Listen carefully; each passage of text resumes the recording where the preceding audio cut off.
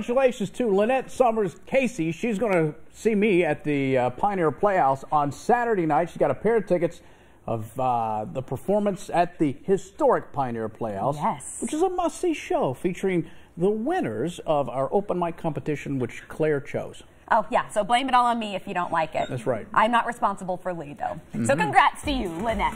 And all right, we've got our pet of the day here today. Eventually. Sorry. Who is this fella or lady? This lady is Anemone. She is 2 years old, and she is a border collie mix. Oh, so she's smart. She's very smart, and that's why she's talking right now. She says, pet me some more. She wants to hurt something. Aww. She's very, very sweet and gets along with just about everyone. She's a huge sucker for attention, but definitely has a lot of energy and definitely needs space to run, like a typical border collie would.